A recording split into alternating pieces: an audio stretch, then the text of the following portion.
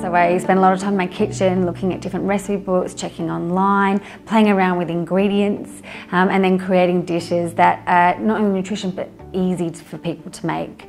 When you're working as a dietitian in the food industry, one thing that I've learnt is that you can create a healthy food, but unless there's a desire to eat it or choose it, it just sits on shelf. So therefore it's not actually making people healthier. So I love nutrition, I love what I'm doing, but I needed, I guess, another challenge. Through the work that I've done with the food industry, I had a little bit of a taste of marketing and consumer insights and what it is that makes people tick. So when I first decided to take the leap and go into study online, I was a little nervous about whether I was going to be able to fit the work into my work life.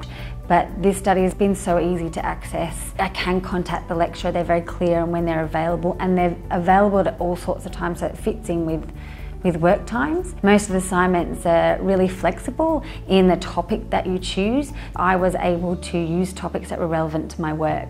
So a really good example of how I was able to use the study at work was I did a brand plan as part of one of my assignments. That was a really deep dive into the brand where I really had to take a step back and look at it from a consumer perspective. I wrote a full report, developed a 4-minute presentation, and I then used that presentation straight at work, which received really good feedback. So would I recommend other people study at Griffith online? Definitely. And my biggest tip is don't hesitate, jump straight in.